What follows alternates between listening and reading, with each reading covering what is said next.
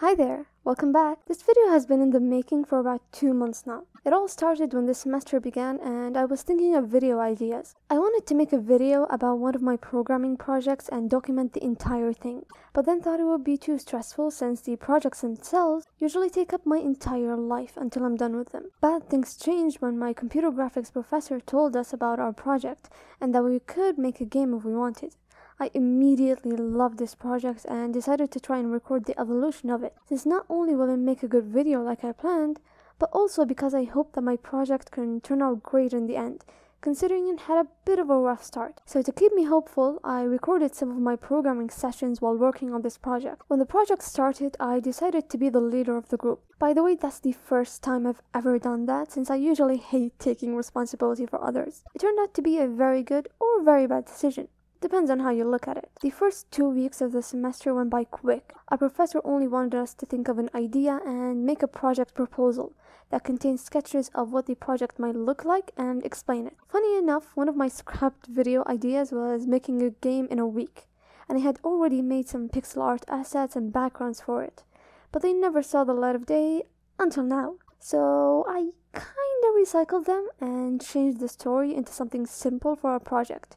And then I sent it to my teammates so we can take a bit of inspiration from it. They loved the idea, so we all collectively decided to go on with it and make a game called Princess Picnic Adventure. When the project proposal was done, it was time to actually work. I'll give you a bit of a run-through of all the characters and objects that we needed to make so we can actually start programming the game. First up is the princess in her 2 outfits, Sir Eric the Knight, the giant who is also a farmer, or if you couldn't tell, a giant strawberry, picnic basket, and a picnic cloth. There's obviously much more, but we'll discuss those later. We used Visual Studio and openGL to make our project, since that is what our entire course is about. This is the code that I made for the princess, and this is the moment I actually decided that I wanted to make this video, which is why there is no footage of how I actually wrote this code.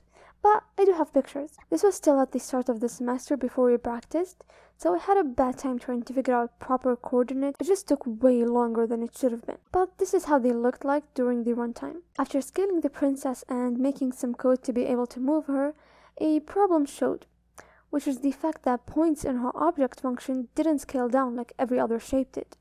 So I needed to fix it, but of course not before I gave her whiplash. A simple change of the point size fixed the problem, but oh my. Moving on, I made a prototype background to test how we can move the princess around while also moving the background. See, the problem that my professor talked to me about is that there's 4 to 5 backgrounds and lots of stuff to go through. And we're just 4 students. Other groups had 5 or even 6 in a single group.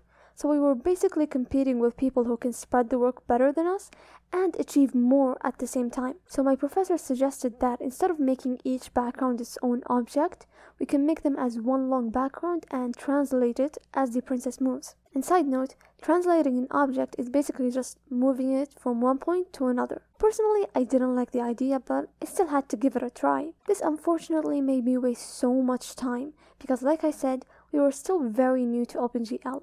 So I just had to squeeze my brain until I figured out a way to move this damn background. And of course I managed to do it in the end, but I hated it. The code itself was messy and just awful. And even though the background can move as planned, it's still not good enough because the princess can run off screen and just go into the void without a trace. So I deleted all the code for the moving background and started again with normal backgrounds like how I planned it in my head. After thinking of ways to make the princess move from one scene to another, I decided to work with flags. So if the translation value of the princess reaches a specific range, the flag for the first background would indicate it to disappear, and the flag for the second background would indicate it to appear. In theory, this was the best way to make what I wanted come to life. But in practice, however, somehow I managed to do the background flags right, but not the princess flags, or the scaling for them. And because I was so frustrated, I just kept making things worse and worse. Good news is though, I did make it work by the end of day 3, so that was a relief. At this point, about a week had passed after I asked my project teammates to start working on their assigned objects. And this is how their work turned out. First up is Eric the Knight, who has a few issues, but I fixed them earlier. Then the giant berry that is very big brain, if you couldn't tell. The basket that looks like it has carrots and not strawberries in it. And last but definitely not least, the giant who skipped leg day way too many times.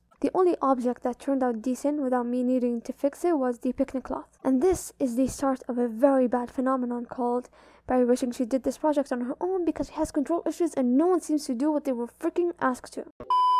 Listen, I thought being a leader for this project was going to be great. Most of my friends can vouch for me being a good leader, but this project definitely shattered that reputation now. So anyways, I took a breath and decided to move on. This session was a very fulfilling one, because now it was finally time to work on the backgrounds. There are 5. 2 inside the castle and 3 outside it. So I took the backgrounds inside the castle and each teammate took one background outside it. This was honestly really fun because I basically worked and created things however I liked. There were no rules or constraints and I just imagined and tried to replicate it using openGL objects and shapes. When it comes to the colors though, I used a website called Color Hunt and copied the hex code of whichever color I liked to another website called EasyRGB, which converted the code to an openGL color line. So that was really neat and I think I saved so much time by doing this. It sounds like a hassle, but doing it manually would have taken me ages if I'm honest. The candles here were fun to mess around with because I didn't have any references, so I just changed the coordinates however I liked. Then I created a window and used the built-in interpolation system that worked great in showing a blurry image of the background.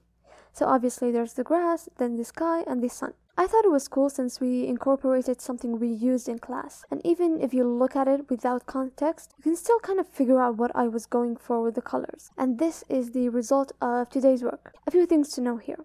I added some things to the background, and also the princess finally starts the game with the correct outfit, which is her royal dress. And the first mission is that she needs to go to her room and change to an appropriate picnic outfit. So when the player moves her and she is right next to her door, that translation value mixed with pressing C on the keyboard will make the first princess object disappear and the picnic princess appear. Remember what I said about flags earlier? Yeah, this is how they work. So now when the princess goes outside her castle, which the background isn't ready for yet, so don't mind that, she can meet Sir Eric the Knight and have a chat with him. What I recorded next is a very bittersweet improvement to the project. Why is it bittersweet, you ask? Well, because it didn't even make it to the final project. Having audio in our project was an optional addition. It isn't a requirement. But I thought it would be really cool if I added medieval adventure music, since that is what the game is centered around. And I worked all day trying to install an additional library to add sounds, since they aren't built in. I watched so many YouTube videos and opened files I didn't even know I could open. And at the end of the day, I finally made it to work. For some reason, it made the game lag a bit at the start and only show a white screen, but it didn't matter. I sent the code to my teammates to see if the project works for them too, because I just had a bad feeling about it. And of course, the project couldn't even run, because in their project files, they didn't install that library. So the entire project couldn't work. I emailed my professor about this and she said to either save it as a .exe file or run the project using my computer during the presentation. But I just didn't like the idea of the code not being able to work at all when I send it to someone else just because of a stupid sound library. So I deleted all the code for it. Not having audio in the game sounds a lot better than having the game not work at all for anyone else. It was unfortunate that once again, something I worked so hard for turned out to be completely useless. But honestly, at this point, I didn't even have time to break down, so I just moved on to the next task. Though apparently, I didn't even have time to press record either, because I have no footage of any of the sessions afterwards. But here is how the game looks like. It's about 90% done at this point. So first, you change clothes next to the princess's door, which has a giant crown, just in case you were curious whose room this was. Then the princess goes outside to meet the knight. As she's walking to the picnic area, she finds a giant strawberry, but she can't pick it up yet, because she doesn't have her basket with her, so she walks. When she reaches the picnic area, she grabs the basket using the B key on the keyboard, and the cloth appears. She goes back and more strawberries appear. By clicking on the screen, she collects them, and after they're all gone, the giant appears. She goes back, and as she's standing on the cloth and the E key is pressed, the game ends and you get the bad ending screen. Now without text, or context for that matter, the game seems weird and just doesn't make any sense. So it was about time that we implement those. And not only that, we also added textures, which we learned during class as well. Both text and textures were optional, but our game needed them, so we had to add them in. Adding text was so annoying, to the point that when I showed it to my professor during one of our lab sessions, she literally had to look it up on Google. It's crazy how simple things like this turn out to be the most time consuming, because we were approaching the submission deadline and the game wasn't 100% finished yet. And not only that, we also needed to make a report and a presentation. I'm making this video after we did all of that, and everything is done. The presentation went out okay, I guess. I did forget some of my lines, but I managed to get back on track. And now for the final results of our project. Honestly, I'm very proud of this. We were only 4 people, and I may have been a tough leader to deal with, but we still managed to hold our own as a small group and make the best out of the circumstances that happened along the way. I hope this video can encourage you to start learning openGL, because it's honestly so fun. The reason I didn't enjoy it in this project was because I was in so much stress. But just try it as a hobby or to pass time, and create some scenes using shapes and objects. I hope you guys enjoyed this absolute roller coaster. Thank you for watching, and stay hellish.